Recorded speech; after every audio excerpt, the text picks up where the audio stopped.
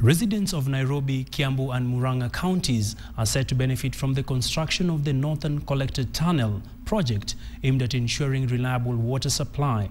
The 6.8 billion shilling project will supply Nairobi with additional 140,000 cubic meters of water daily. The tunnel will transfer raw water from intakes at Maragua, Gikigie and Irati rivers to an outlet at the Thika River upstream of the existing Thika reservoir.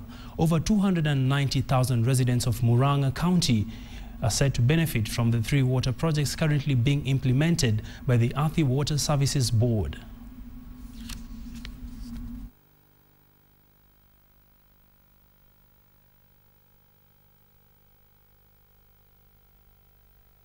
Phases 1 and 2 of the master plan to be implemented between 2012 and 2016 will require, for Nairobi City alone, $368 million.